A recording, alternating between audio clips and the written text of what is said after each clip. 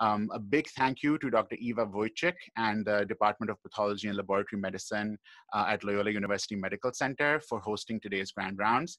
And now I'd like to request Dr. Wojcik, the chair of the Department of Pathology and Laboratory Medicine at Loyola, to kindly introduce our speaker today. Thank you, Dr. Mirza. Good morning, everyone, or good afternoon, everyone, depends on the time zone. This is truly indeed a great pleasure to welcome our virtual pathology ground round speaker, Dr. Christina Arnold.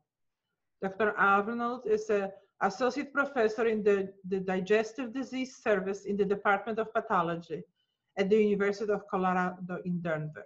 She has co-authored 2 pathology textbooks and is an editor for an Atlas-based surgical pathology textbook series with Dr. Elizabeth Montgomery and Dora Lim-Himlin. Dr. Arnold serves on the Curriculum Education Committee for the College of American Pathologists. Is the editor for the American Journal of Surgical Pathology and Archives of Pathology and Laboratory Medicine, and also served as a vice chair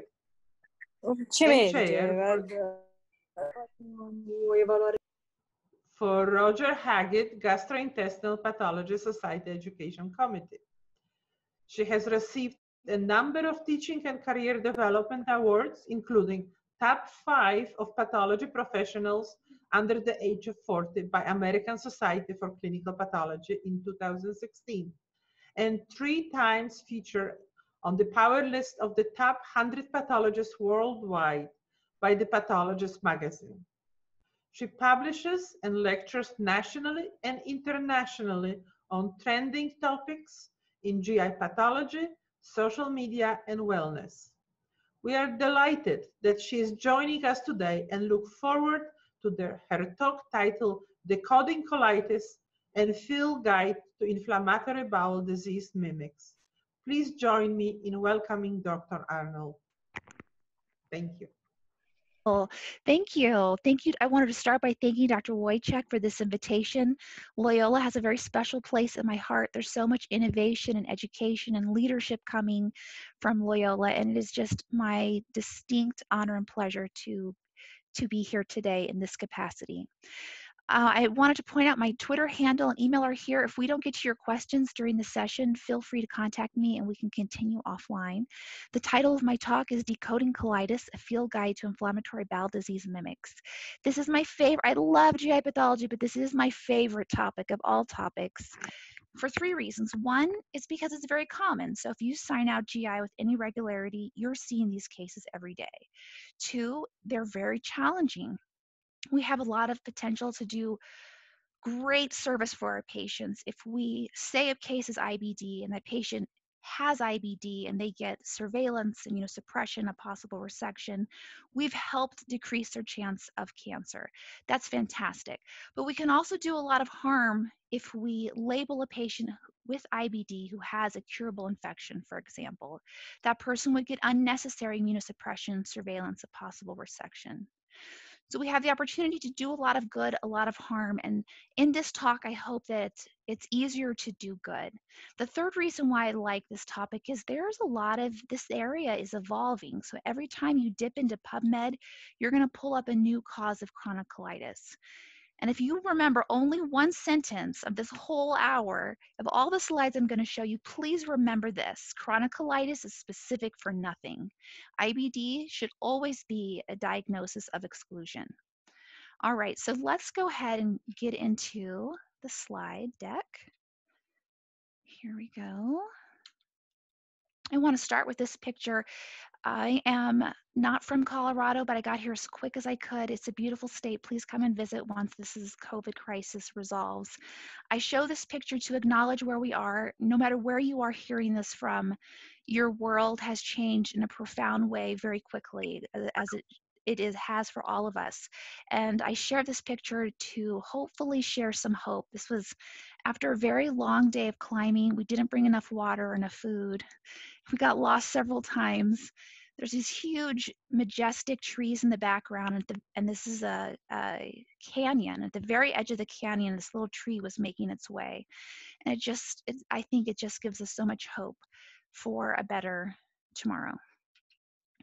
Okay, so the first question we start to talk on colitis is, why is this important? Who cares? Why is this important? Well, this is a study that's coming out soon. Dr. Meredith Pittman from Weill Cornell is the lead author. And in this study, we looked at true GI consults from 9 institutions across the country, major academic medical centers. And we asked, what are the issues that are really plaguing the pathologist? What cases are they sending out? What do they need help with?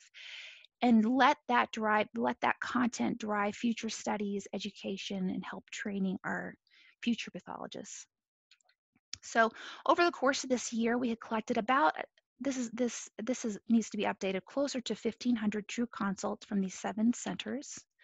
We aggregated the data according to part type, and lower GI was about 21% of all of our cases. And then we asked, what are these terminal ileum colon biopsies resections being sent for? The majority were for polyp classification and dysplasia grading, and 20% of them were for help with classifying ileitis and colitis. So we know these are common issues.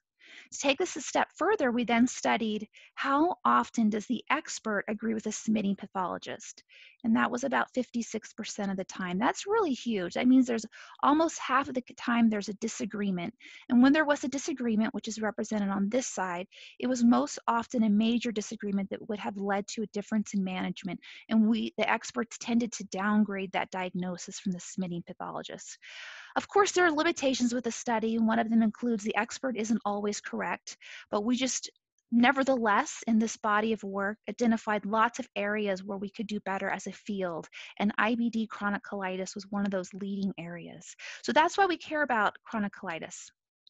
I know we have some med students and some junior residents out there in the audience. So I next wanted to just start off with some basic definitions so we're all on the same page, we're all using the same terms as we go a little deeper into this topic. So let's start off with definitions. Acute colitis refers to neutrophils in the crypt epithelium. This is cryptitis. When the neutrophils are in the crypt lumen, this is crypt abscess. Acute colitis can also refer to the presence of an erosion or an ulceration. Chronic colitis is much more interesting. That's the subject of this talk. And any one of these features in any proportion will buy you a diagnosis of chronic colitis. Pardon me. That includes pyloric gland metaplasia or panicell metaplasia that's present or absent. Yes or no, that's a little straightforward. The last two are more difficult, and we're going to look at pictures of this. It includes increased lamina propria chronic inflammation and architectural distortion. Keep in mind that when we use the term architectural distortion, that's shorthand to include any of these other features. That's a villiform mucosal surface, abnormal crypt shapes, crypt dropout, crypt shortfall, and basal lymphoplasmacytosis. When you hear these words on the left, these are buzzwords for chronic colitis, but they do not equal IBD. Okay, so now I want to offer 2 tips as you sit down with you and your glass slide of the microscope. Here are 2 tips that are really important to keep in mind. The first is biopsy location is important. So if there are any clinicians out there, the request from your pathologist is, please tell us where you are in the colon. And that's because the normal right colon looks very different than the normal left colon. And we need to know that in order to set our barometers or thresholds for what's normal and abnormal. And the normal right colon, it looks busier, doesn't it? It's because we have more enterocytes. We have more lamina propria chronic inflammatory cells. We have fewer goblet cells. And Panna cells in the normal right colon are normal. There's a little bit of, I don't know if you guys can see this, but that just kind of popped up. We'll just ignore that. And the normal left colon looks different. It looks more empty because we have more goblet cells. We have fewer enterocytes, fewer lamina propria chronic inflammatory cells. And if you see Panna cells on the left, that is abnormal. Okay. Tissue oriented, so that line is still there, but I'm going to keep plowing along unless I get a note. Second thing to keep in mind as you look to your specimens is that tissue orientation is important. No matter how you get your tissue, whether it's profile, tangential, a burrito, you can assess for architecture, and that's really important to do the most good that you can with whatever's on your slide. All right, so for our students and our trainees, our brain loves to think in profile. Our brain likes to think in this dimension. So this is normal colon in profile. And a normal colonic architecture is analogous to test tubes in a rack, which is put here, where each test tube is superimposable with its neighbor because it's the same size and it's separated by the same amount of lamina propria. That's analogous to the normal colonic architecture in profile. But you can also assess architecture if you have a tangential section. So that is the specimen got embedded on its surface. So you're taking that rack of test tubes, pulling it close, and you can see every crypt is superimposable on its neighbor, the same size, separated by the same amount of lamina propria. Okay, so now let's look at a few examples of architectural distortion. I'm going to keep on the left normal as a reference point. Notice how it's smooth and we have all the crypts superimposable sitting on the muscularis mucosae. And on the right is an example of chronic colitis. You can tell that it's not smooth. Now we have a bumpy surface. It's way too inflamed. We have all kinds of crypt shapes. We have tiny ones that don't even have a lumen in this plane. We have smile. This looks like a four-leaf clover. This looks like a dolphin. Who sees it? Bottlenose, eye, fin, tail. Right, so when your tissue is smiling back and you can see animals, you know you're dealing with chronic colitis. Some other fun things to look for is your crypt should be sitting right on the muscularis mucosae. So when they don't, this is called crypt shortfall. And in this case, it's because we have a layer of basal lymphoplasmacytosis. This is an example of chronic colitis in profile, but you can also assess it in tangentially embedded section. On the left is normal, and on the right is abnormal. We have lots of chronic inflammation, we have glandular loss, we have all kinds of shapes and sizes of crypts. So you can assess architecture no matter how that biopsy is sent to you, for the most part. Okay, I'm going to now introduce what's called a pattern-based approach to colitis. There are lots of ways and lots of schools of thought. What I'm going to present is definitely not the only way to do it. It's the way I find keeps me out of trouble. It's really simple. It helps no matter how complex your case is, no matter how simple it is, no matter how little information you have or how much. So I find this very, very helpful, and I hope you do too. So step one is to classify the colitis: acute versus chronic colitis. And we just went through the definitions. Chronic colitis, if you have also an acute component, you'll want to term it active chronic colitis. If you don't, inactive chronic colitis is the better term. Step two is grade the activity. There's lots of different systems out there. This is my favorite because it's easy to incorporate into a busy service and get pretty good agreement among pathologists. It's three categories: mild, moderate, severe. Severe means you have an erosion or an ulcer. Moderate means at least half of your crypts are involved with neutrophils. Mild is less than half the crypts are involved with neutrophils. So super simple. Step one and step two are you and your microscope. Step three is where everything goes off the track, and that's where you say C note. And this is the part that takes time. You may have to look in the note. You might have to talk to the clinician.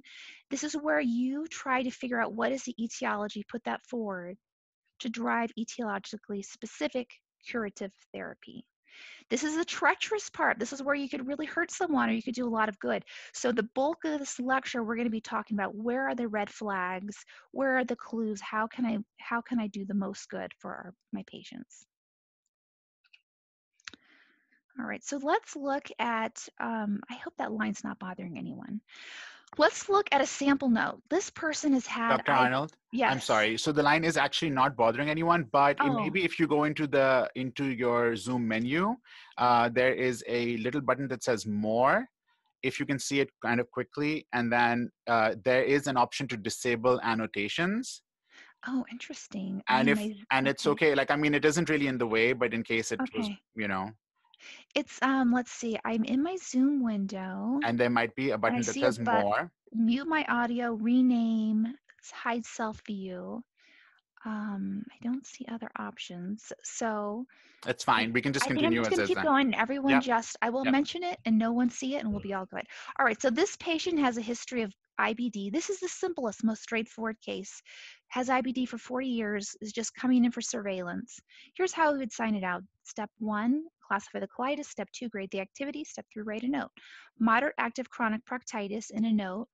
These findings would support the established history of ulcerative colitis. Every case of IBD needs an assessment for dysplasia, granulomata, and viral cytopathic effect. So super simple. This is the cleanest, straightest, shortest note that I would put out for IBD or chronic colitis. But that's not always the case, is it? Sometimes we have a case where we have no history. We don't know where this biopsy is coming from. There's nothing in the electronic record. And that's where I would take the same approach. Step 1, classify the colitis. Step 2, grade the activity. Step 3, C note. So that it would be moderate active chronic colitis, same top line. And in the differential, it's where we try to put this all together. We don't have a whole lot to go on, do we? Because we don't know anything. So that's where the note would reflect that. This is etiologically nonspecific finding. The differential considerations are broad and really do include almost anything: diverticular disease, infections, medications. If you're going to list IBD, I suggest, I offer, always list it last, because it really should be the last consideration. If IBD might be on the table, again, assessing for dysplasia, granulomata, and biocytopathic effect is important. All right, so we've gone through some notes. I want to take a deep breath. Everyone can take a collective breath. This is my family. Just wanted to introduce my daughter Madeline, and Jackson is my son, and my husband Mike Arnold. And we hiked to the top of the Rocky Mountains. We're at around 10,000 feet here, and there's not a lot of breath at this. You're at that high, but it felt like my husband and I kept saying, "Are we on a movie set?" It's just so gorgeous. So have a breath before we dive into the first case. The first case is going to take us many different directions, so it'll be the bulk of this hour. Regarding sexually transmitted infectious colitis, which of the following is correct? I'm not expecting anyone to answer unless you'd like, but I'm just going to read the questions and move on. But think about this. A, most patients are known to be HIV positive at time of diagnosis. B, immunostains are sensitive tools. C, prominent mucosal plasma cells distinguish it from IBD. D, clinical tests are the gold standard. We're going to cover this material. The correct answer is D. Let's move on to the case. This is a 39-year-old, 2-month history, progressive bloody diarrhea and severe anal pain. An endoscopy showed a circumferential 11-centimeter mass. He was told this is undoubtedly malignant and scheduled for surgery. Biopsies were performed, or this is what the endoscopic impression looked like. We see a mass, it's bulging and bleeding. Biopsies, there were 3 of them done over 2 weeks. All of them look the same. I'm sure you can appreciate this test tube-like architecture here. So the architecture is intact. The process is deeper. It's a submucosal process. It's loaded with plasma cells. This is an immunostain at the CDC that confirmed a diagnosis of lymphogranuloma venereum colitis. The little red dots are the organisms. And another stain by Dr. Alessandro Voltaggio at Hopkins highlights a spirochete. So there's 2 organisms going on here. This is, we're looking at syphilitic colitis. And this is an example of a process we term sexually transmitted infectious proctocolitis, or STI colitis. This is caused by syphilis and or lymphogranuloma venereum. To date, it's only been seen in patients who have HIV and who are men who have sex with men. And that's very interesting to know, but I promise you, you will not always have that information. So you need to really be familiar with how it presents, which is it's going to present as a clinically worrisome ulcer or mass. They're going to think this is IBD or this is cancer. And the typical histology is prominent submucosal plasma cells, not mucosal plasma cells, it's prominent submucosal plasma cells. So here's where we're hoping our endoscopists are able to get a bite that has a little bit of submucosa. In contrast to IBD, it lacks prominent architectural changes, acute inflammation, and eosinophilia. As your quiz question was going for, clinical tests are the gold standard. We in our original series, we had 15, I believe it was 15 confirmed cases of patients with STI colitis. Only one of them had spirochetes on the immunostain. It was very, very focal. So if you have the stain in-house, it's fun, sure, use it. But if it's negative, don't give your clinicians false hope. If it's negative, I report it as non-contributory. Clinical tests or immunostains are far too insensitive. Please correlate with clinical studies, and I'll show you what those studies are. Remember, anytime you see a mass that has lots of inflammation or an ulcer in the GI tract, consider a CMV, consider a hematolymphoid evaluation. So in this original series, what we noticed was that almost all the cases had been mismanaged as IBD. These patients were put on steroids, they were going for resections, and they had a curable infection. And you can see how that's kind of easy to do when there's so much morphologic overlap with IBD. So in our next study, we decided to do a head-to-head study of STI colitis versus IBD and try to see if we could gather any important clues. And here are some clues that I think are very helpful, and I hope they help you too. STI colitis, you notice, has an intact architecture. We have test tube architecture. The process is deeper. It's in the submucosa, and it sometimes peeks its head up into the mucosa. In contrast, IBD has an appreciable architectural distortion at low power. High power is really important too, so make sure you take a dip on high power if you have some submucosa. And in STI, you're going to see plasma cell rich inflammation. In IBD, it tends to be more eosinophilia, lymphocytes, histiocytes, but very, very few plasma cells. All right, so let's see how we sign this note up. This is much more complicated. This case, we're going to follow the same rules, though. It's step 1, classify the colitis. Step 2, grade the activity. Step 3, write a note. So this was a mass. We said colonic mucosa with mild acute colitis, prominent submucosal plasma cells, negative for significant architectural changes, cryptocentric damage, and eosinophilia C note. Brace yourself. This is a big note, but keep in mind what we're leveraging here is HIV positive men who have sex with men behavior without ever having seen the patient. So you need to be really careful in how you approach these cases. And here's the note for this case. The history of an 11 cm mass is noted. These findings have been associated with syphilitic and/or LGV infections, and they can present as a mass. Clinical studies are the gold standard for confirming the diagnosis. We have to let them know to test for both organisms. I know when I first started out in training, they were just testing, my surgeons were just testing for syphilis. But many of our patients have syphilis and LGV, just like this case. If you treat for just one infection and they have 2, they're going to continue having symptoms. They have to test for both. So it's important to evaluate for both organisms since identical histologic features can be seen with either agent in isolation or combination. I think it's worthwhile to do a CMV anytime you see a mass with lots of inflammation. It was negative. And I found over time it's really worthwhile to include what are the tests. Keep in mind your GI docs might not be the patient's primary care person. They might have never seen that person before. And so they might not have an existing relationship with the patient. So here are some tips that I found have been helpful in getting the results. To list the syphilis, it's serum RPR with a titer. If that's positive, a treponemal-specific serology. LGV, this is tricky. I noticed when I first started that our clinicians were doing a urine-based test and using that to screen for chlamydia. And that is not sensitive enough. I actually have to go see the patient again, swab that mucosal regularity, and send that kit for testing for chlamydia. We were sending our kits to the CDC was performing them. So I include that in there, and I follow that up with an email just to say, are there any risk factors for HIV? Kind of get that on the clinician's radar and see how they're feeling about this diagnosis. The clinicians are feeling really uneasy about this because they don't have a relationship with the patient. I mean, that's very understandable. At that point, we bring in an infectious disease consultation to help manage some of this. So I called the surgeon and I said, what are the risk factors for HIV? And he said he's probably HIV negative. So you guys all know what that means, right? The eyeball HIV test is not effective. That means he hasn't been tested. It's a conversation that can be challenging if you don't have a relationship with the patient. But the surgeon said, he's married. I don't think he has HIV. And what should I ask this patient to help me get into this conversation, which is an uncomfortable question to ask a pathologist, I will admit, but I had just read something for the CDC that recommended starting with how many lifetime sex partners have you had when it's just the patient in the room and the lovely wife isn't there.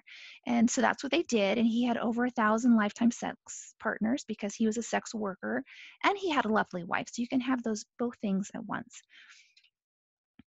All right, a common question that we'll get is, should you consider this diagnosis if the patient is female? And the answer is absolutely. And that's because this is a complicated world. You don't always have all the information that you would like. Let morphology be your guide. And this is our very first case of STI colitis, which we hung on to for a while because it just didn't make sense. This was from a female, and we hadn't seen that We weren't seeing that in the rest of the cases. But we can see it's classic STI colitis. It's intact architecture, this deep submucosal process, presented as a 4 cm rectal mass. They thought it was colon cancer. Just all the bells and whistles for STI colitis. But the female status was really not fitting our picture. So the clinician brought the patient in, and at this point she had broken out in a rash, and they took a biopsy and identified the spirochetes in her skin. So this was syphilis colitis. She was tested for HIV. She was HIV positive, and the mass went away with treating the syphilis infection. Upon the clinician's fantastic detective work, she was born XY, but she was transgendered and identified as a female. So just a reminder, always let morphology be your guide. So if we come back to our quiz question, which of the following is true? D is correct. Clinical tests are the gold standard. A is incorrect. Most of your patients with this will not know they have HIV at the time of diagnosis. Your diagnosis will ultimately lead them to the HIV testing, so it's really important to consider.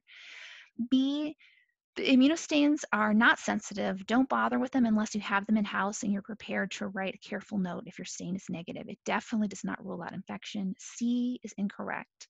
Its prominent submucosal plasma cells are helpful in distinguishing it from IBD. Okay, so we're in case 1 is really a discussion about lymphoid aggregate type things and how, when you see a lot of inflammation, how can you manage that before charging down a diagnosis of chronic colitis that might lead to IBD. So let's look at another case. This case is an anal mass. It's ulcerated. There's a big pocket of necrosis here. We see Reed-Sternberg-like cells, so I had to put something in for our heme path friends, especially since Dr. Mirza is hosting us. We have also, some atypical large lymphocyte or lymphoid type cells in the background, some mitoses here. EBV is positive for those large cells. This is an EBV mucocutaneous ulcer. It is only seen, or it's associated with immunosuppression, and our patient had a bone marrow transplant. As scary as it looks, it's self-limited. What they do is back off the immunosuppressives, let the immune system perk up to help clear the virus. Here's the workup we kind of talked about, we brushed on. I'll tell you, once I see EBR positive cells, I dance my way down to heme-path and have them help me because I don't want to miss a sneaky hematolymphoid lymphoma. Also, I think it's worthwhile anytime, again, you see a mass, lots of inflammation, weird atypical cells, consider getting a CMV. In this case, had EBV mucocutaneous ulceration as a diagnosis. The second line was CMV, so this is a CMV immunostain. Here's another case. This might look like, on first blush, like a boring case of a lymphoid aggregate in colon, but this is an example of post-transplant lymphoproliferative disease. And if we went on higher power, we'd see these are really atypical cells. These happen to be EBV positive. Now, the tricky, mean thing here, I didn't tell you this history, but the history is so important. That's really one of the main themes of this talk. This is all about context. This was not a biopsy of a colon polyp, so we shouldn't be thinking lymphoid aggregate next case. This was a biopsy of a bone marrow transplantation patient with diarrhea. So look twice at those lymphoid aggregates. If there's anything funny about it, have a low threshold to show heme path and do some stains. Here's another lovely case. I remember this case. It was just a really monster of a week. It was Friday, 8 p.m. I was exhausted, and I had this thing called polyp. And I thought, this is really big.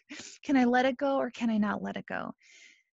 And I went on higher power, and that didn't really help at all. Everything's burnt, or maybe this is primitive, but I decided I'm going to have to hold this case and did some immunostains. And this is a CK20 that's dot-like. So this is a Merkel cell carcinoma involving the colon. That's crazy.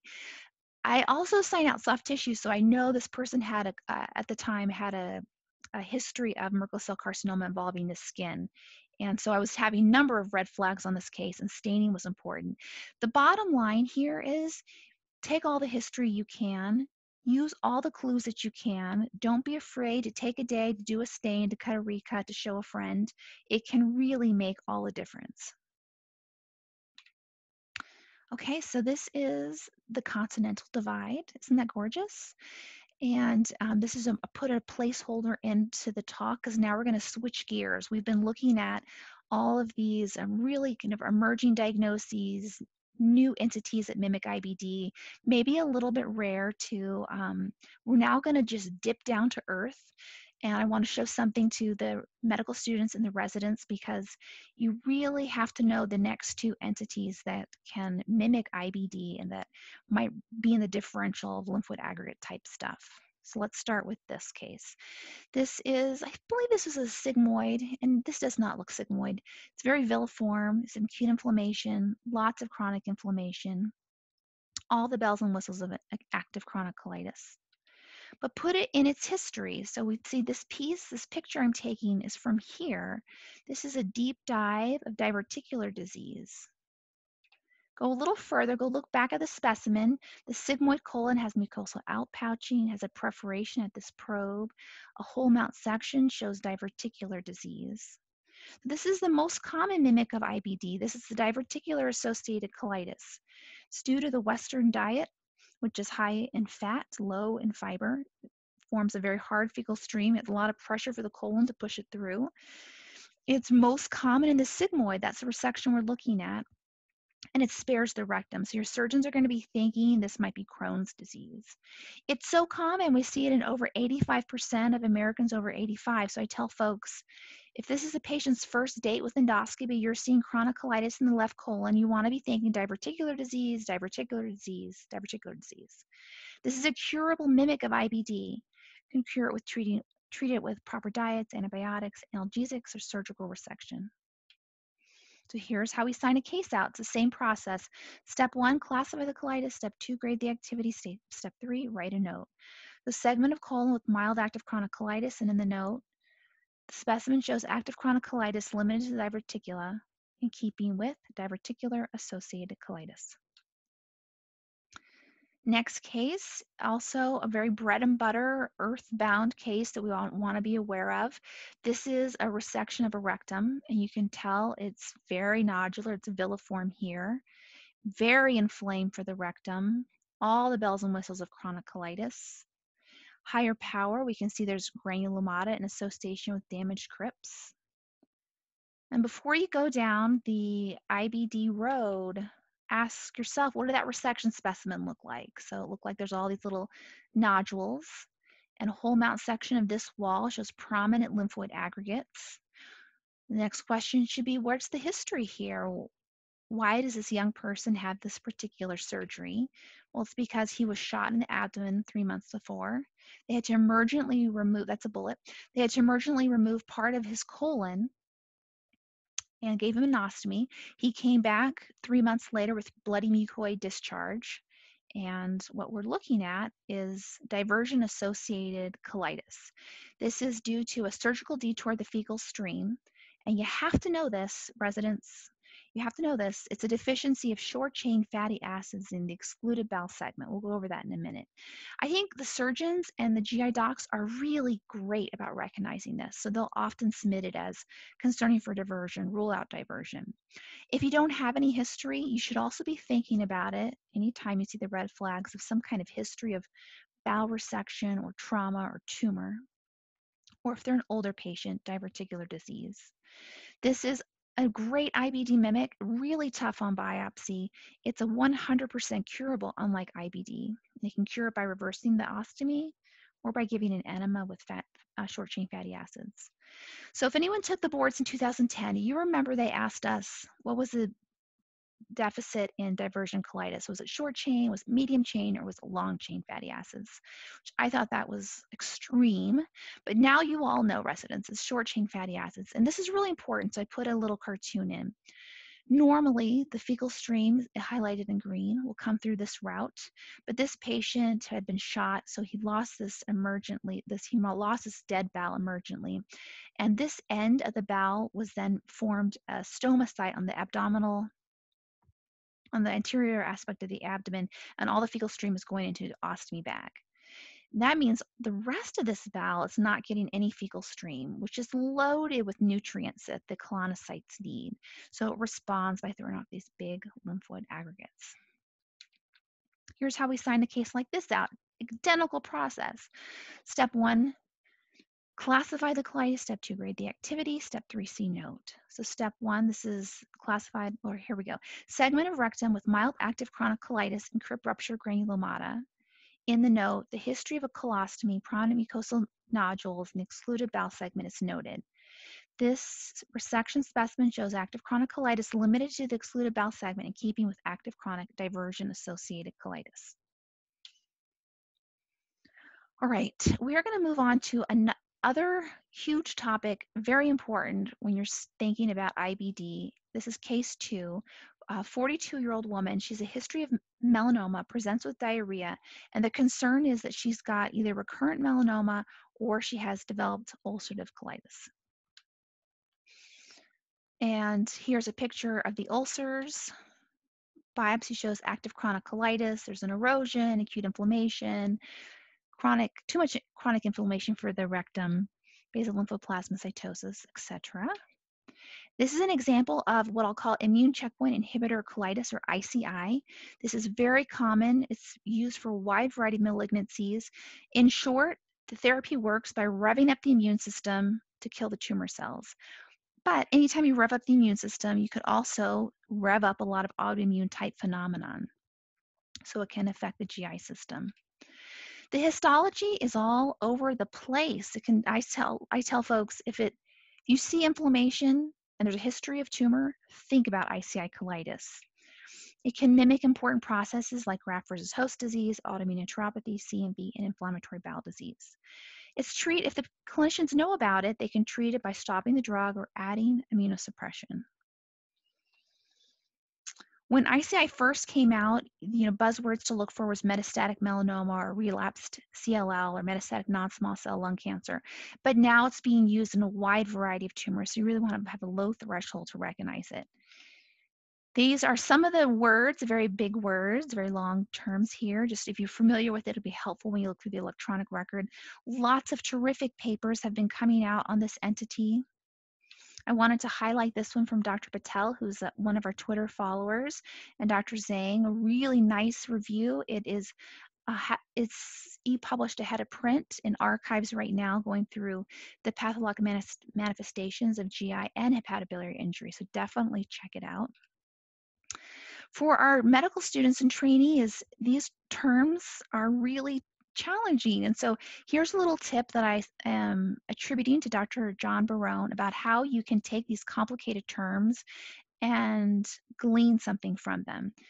The NEVO, well, that is nonsense. That is a prefix the pharmacy comes up with. It sounds new and effective and strong and beautiful. So that you don't want to pay too much attention to. But the L means something. That means it's the antibody target. Tells you the antibody target is immune modulating. The U means something. You can decode that. It's the antibody source from the human. And MAB means monoclonal antibody. So no matter what new generation drug comes out, if you can recognize this, you can decode that term. It can help you run through the chart really quickly and help you pronounce it when you have to at tumor board. This is also for our medical students and junior trainees. This is probably too simplistic for our faculty out there, but I want to have something for everyone. The PD-1, PD-L1 axis has revolutionized pathology, and this is something that we're referencing, this immune checkpoint inhibitor. Here's a little bit of the molecular bite that's important to be aware of. It's very exciting. It's done a lot of wonderful things for our oncology patients. So in essence, tumors that bind PD-1 can hide from the immune system. That's what we're going to show here. This is a T cell. It has a PD-1 receptor. If a tumor cell can engage that PD-1 receptor through its PD-1 ligand, engages both of these sites, it can put the T cell to sleep, its grayed off, and the tumor cell can thrive. It can hide from the immune system, and it can wreak havoc. So you can imagine if you can disrupt this binding, you can disrupt this pathway and find a new way to kill the tumor cells. And that's exactly how these drugs work. They block this interaction here, wake up the immune system to kill the tumor cell. So pretty interesting, very, very important to know about this pathway. Now, putting this all together, here's our case of ipilimumab colitis. We do the same process, classify the colitis, step 2, grade the activity, step 3, write a note. So this is an example of severe active chronic proctitis with erosion. In the note, we'll say the history of metastatic melanoma and ipilimumab therapy is noted. Active chronic proctitis is a known side effect of this drug, and in these cases, the symptomatology and histology can normalize by stopping the drug or adding immunosuppression. I want to take this just one step further and leave you with the bite. This probably has more questions than answers, but this is a very nice study that Dr. Castle just came out with a few days ago as the lead author in histopathology. And it's really interesting. So what we had noticed is a lot of patients have GI side effects when they're on these drugs. And we had wondered if we select cases with PD-1 and PD-L1, would we identify a unique signature that would help distinguish ICI colitis from its mimics? That's IBD, infectious colitis, etc. So it's all here, but I've simplified it a little bit into the scheme that might be a little easier to see at this power. Let's see. So what we're going to look at is colitis. There's inflammation. It turns blue. Yellow is going to signify our PD-1 lymphocytes. PD-L1 is going to be signified by these purple flags. So we took normal, which were the edges of margins for ischemic bowel cases or patients who were on ICI therapy who didn't have diarrhea. And we did these stains and assessments. We found they weren't inflamed. They had no PD-1 lymphocytes. They had no PD-L1 expression. Then we looked at our patients who had clinically confirmed ICI colitis, very inflamed, no PD-1 lymphocytes, and that's probably because they're on an anti-PD-1 drug that obscures their reacting with our immunostain. And they had some moderate PD-L1 expression on the colonic epithelium. And we compared that with the mimics, which is IBD, very inflamed, lots of PD-1 lymphocytes, and lots, the most amount of PD-L1 expression on the colonic epithelium. And we also compared it with infectious colitis, which was very inflamed, had the most PD-1 lymphocytes, and had some PD-L1 expression on the epithelium. So really interesting work. Definitely check it out. We had envisioned this project as a way to help identify maybe a signature motif to help confirm ICI colitis from its mimics. And statistically, this is significant. On a practical side, as a pathologist who signs out every day, there is no way I'm ordering these stains to get to this diagnosis because I will not diverge from my pattern-based approach to colitis. This is statistically significant, but it's not good enough. This is just too important of a diagnosis. So it really, the great aspects about this paper is it's going to help build the story, start a discussion of this access in non-neoplastic epithelium, but there's lots more to report. I want to, before we go on to our next case, just take a minute to thank the Virtual Pathology Grand Rounds crew. This is the executive committee. They're doing marvelous things. They are really anchoring our new normal and providing this context to connect and share science and advance patient care. And I just cannot thank them enough. Make sure you send them a DM and thank them for all the work they're doing. Okay, moving on. The correct statement about this resin, here's a quiz question. It's always benign, it's used for high cholesterol, never has fish scales, or it's always orange. So give that some thought. And we'll move on to case 3. This is a 67-year-old who underwent emergent total colectomy for medically refractory CMV, and they were worried she had IBD as well. Resection shows this bloody milieu and punched out ulcers and some white little fragments here and here. Whole mount section, or the wall, shows severe active chronic colitis with ulcer, all your buzzwords, higher power. We have CMV, and for our trainees, it's a nuclear inclusion, looks like an owl's eye, and cytoplasmic inclusions. But don't forget to look for your second diagnoses, because in the lumen is your quiz question. It's these orange resins. If you don't know what those resins are, you're in good company. So we did a little survey in 2016 of our Roger Haggett Society members on Twitter, and the diagnostic accuracy was 76%, lots of room for improvement. I'm going to show you a really wonderful article that Raul Gonzalez put together. He is just an expert in this field, and he's written some really wonderful work. And this is Challenges in Diagnosing Medication Resins, a crystal clear review guide and archives. There are 3 types of resins. And for our trainees, these resins are usually swallowed. They bind an ion of interest irreversibly, and because they're not absorbed, they go through the GI tract and are excreted. And that's how they deplete the body of the ion of interest. There's three that you want to know about. The bile acid sequestrants are from your quiz question. They target bind bile acids, and we know from our study that they are almost always used for diarrhea. So for when you see them, look for causes of diarrhea. We have over 90-year collective experience with them. They do not cause mucosal injury. You probably have all have heard of KX-late or sodium polystyrene sulfonate. It's purple with these internal fish scales.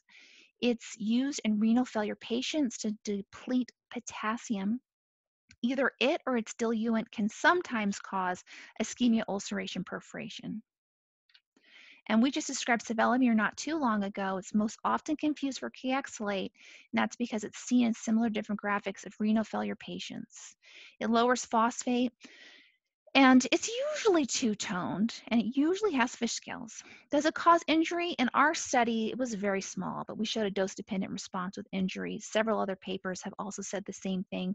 I don't think it always causes injury, but I think if the person has an underlying dysmotility, it sets them up for some ischemia, ulceration, perforations.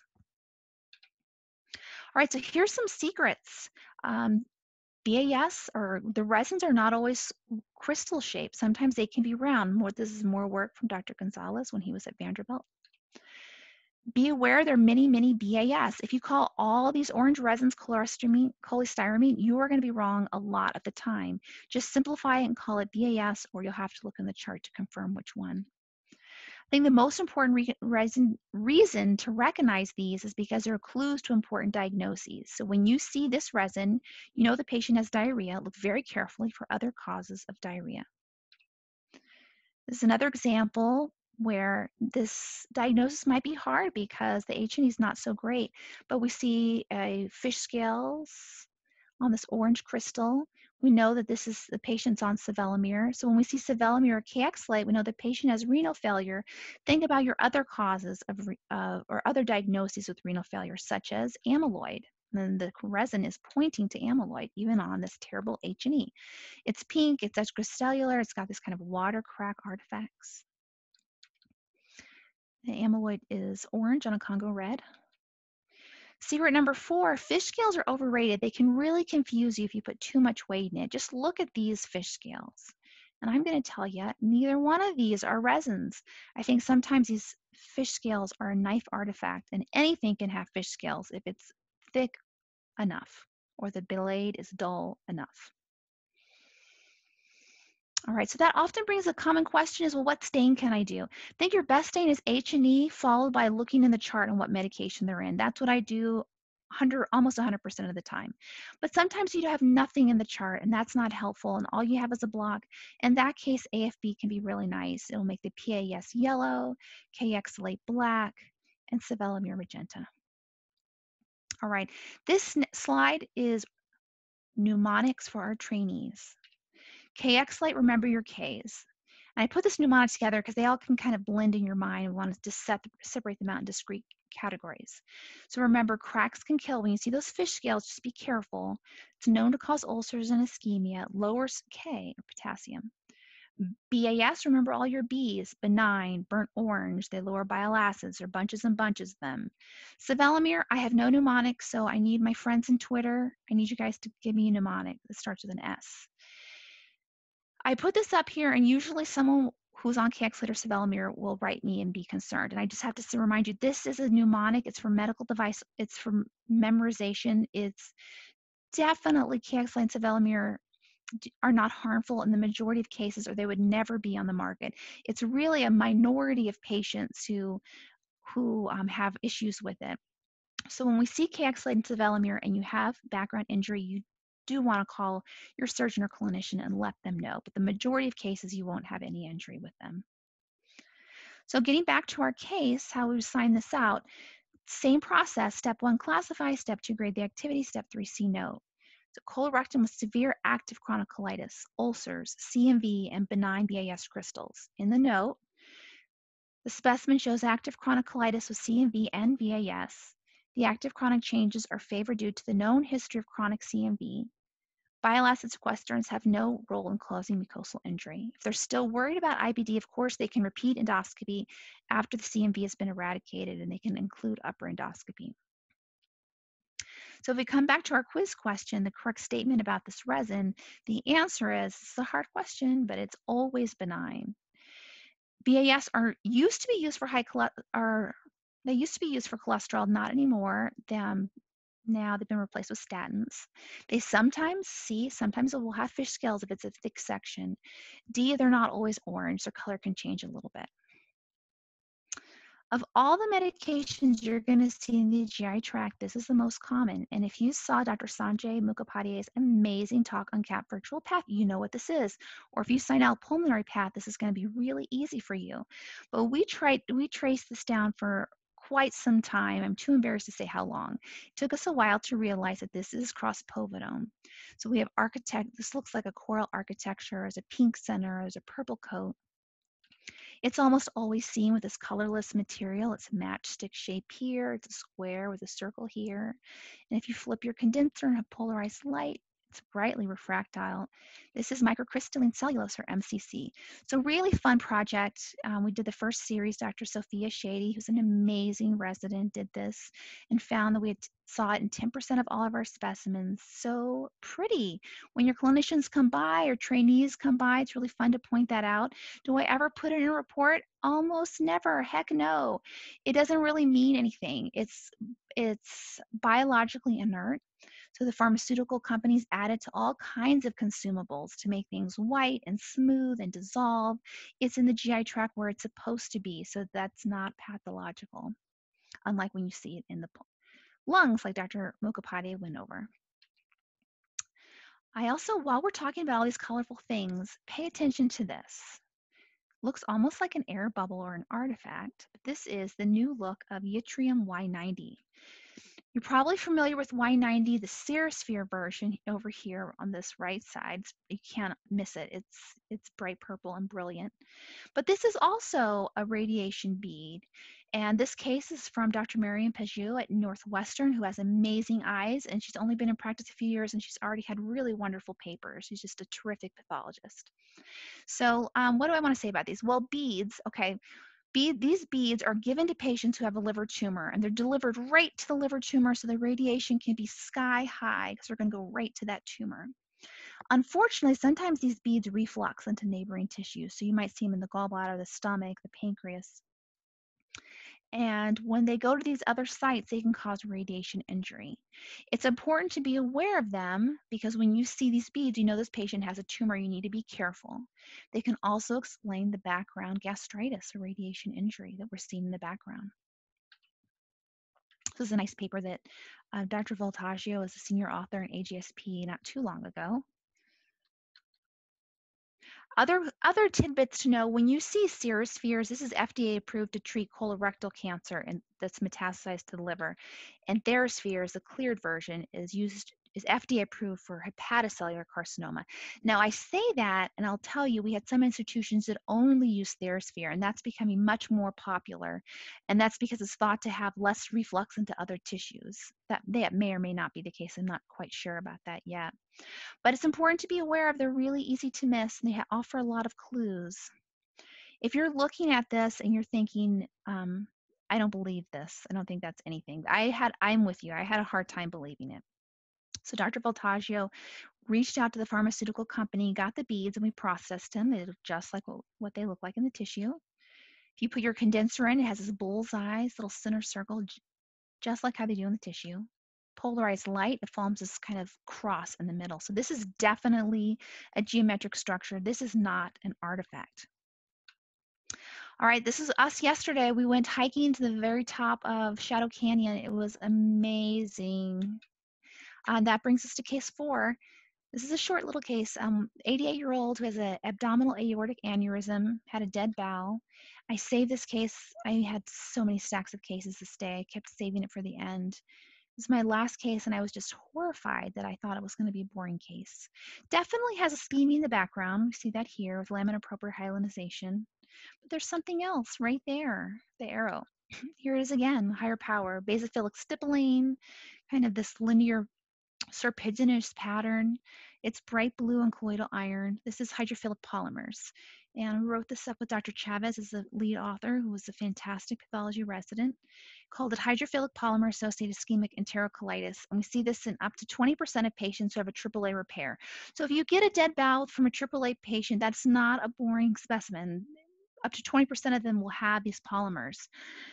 Excuse me. Okay, so the polymers, how they work, let's imagine a patient has a AAA. They have a abdominal aortic aneurysm. They're going to replace a graft. The graft, if they just shove it into the aorta, it's going to cause all kinds of vascular damage and thromboses and vasospasms. So what happens when people put instruments into vessels is they coat them first with polymers that are slippery little substances that allow instruments to go into vessels with minimizing trauma. The problem is they're so slippery they can slip right off and cause thromboembolisms downstream. So look out for them. I just want to mention that the morphology of these will change over time. So this is a patient who had a AAA. As soon as they put the graft in, the bowel died, and they delivered to us the bowel, which is seen here with these very vibrant polymers. And there's loads of clots all over the graft, and that we process that as well. And it also is loaded with polymers. This patient survived, thank goodness, came back a few months later to have the ostomy reversed. And what we can see is that the polymers look less vibrant. They're getting chewed up by giant cells. So this is important. Why I bring it up in this discussion is because ischemia can also cause chronic colitis. If you have these polymers, don't confuse them for parasites. There's no eosinophilia. They do not have internal structures. And that annotation is really interesting. It's mesmerizing me. And the cardiac pathologist है क्या? The giant cell reaction is not a granuloma. Don't have your patients thinking about Crohn's disease. These are just eating up. This is formed by a giant cell reaction. Okay, so this is my son. He is just hiked all day to the top of this point, and he loves to put his hands out and fly when he gets up there. Not really fly, but feeling very accomplished. And I hope you guys all feel like you have accomplished a lot in this hour, and you have lots of new tools in your toolkit to work through these challenging cases. Here's our take-home messages and all this fun annotations. Remember, if you remember just one thing, please remember chronic colitis is specific for nothing. IBD is always a diagnosis of exclusion. Always consider curable causes of chronic colitis first. And that is, we walk through all of these: infections, medications, diverticular disease, diversion, and ischemia. I hope the pattern-based approach to colitis is helpful. Step 1, classify the colitis. Step 2, grade the activity. Step 3, write a note. Thank you all for inviting me. I hope that was helpful. Please let me know. And I'm going to leave you with my favorite picture of Colorado for obvious reasons. I hope you all enjoy it too. Thank you. Wonderful. You know, one of the things we miss about the real Grand Rounds is the sound of applause. So I really want to thank Dr. Christina Arnold for an amazing hour. This was just amazing. I mean, I'm not a GI pathologist and I loved every minute of it. And I encourage everyone to use the reactions tab in your Zoom button to show your appreciation. You can give her a thumbs up or a little applause button, and, you know, at least we can try and recreate that. Thank you so much, Dr. Arnold, for your time and for this excellent lecture. As a reminder for everybody, there is a link that I have posted in the chat feature. When you paste that link into your browser, if you complete that evaluation form, please put in your email address at the top. That email address will be what the ASCP and we will use to send you information about the CME. Also, the question and answer session now is open. We have a few minutes for questions. If you have some really burning questions, please put them in the chat box. All right, Dr. Arnold, right now it's all just people saying how amazing this lecture was.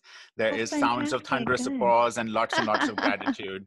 And obviously people were taking notes. So these annotations, I believe, are just people taking notes on their screens, which, you know, somehow we are able to see. That's and awesome. I love it. It's just proof that people were really paying attention. Well, I think I love that they're pointing to this cloud and this cloud. I love those clouds too. So. Exactly. There are some questions about when the recording will be available. Around a week from now on virtualpath.org, the recordings for all virtual pathology grand rounds are there, and you can access them. There we go. People are putting more things up. That is nice. Thank you. I love the response. I'm glad there's no thumbs down option. No, no thumbs down options because they were not required. You had like over 220 people listening in today, Dr. Oh, Arnold. This was wonderful. really, really great. All right, so I know that Dr. Arnold is on social media. She's very active on pathology social media. There is one question that just came in, and that is, how do you differentiate diverticular disease-associated colitis versus ulcerative colitis? Right. That's a common question that's really makes a difference for the patients. So if you say let's say someone has been in a car accident and they have diarrhea, and the question is it ulcerative colitis? And if it is, they're taking the whole colon, or is it diversion colitis and they're taking a little snippet? Those are the really difficult questions. And on biopsy, it can be very challenging. So what I tend to do is, first of all, always in a case where you're wondering what's the cause of colitis, look at the notes. So if they have a history of a recent rerouting or trauma, or in any case where they might have had a surgical detour of the fecal stream, diversion colitis has to be on the list. Separated out from UC is challenging. If you see lots of lymphoid aggregates, that's something that will favor a diagnosis of diversion colitis. The timing of the procedure or enemas and symptoms, that can be also very helpful.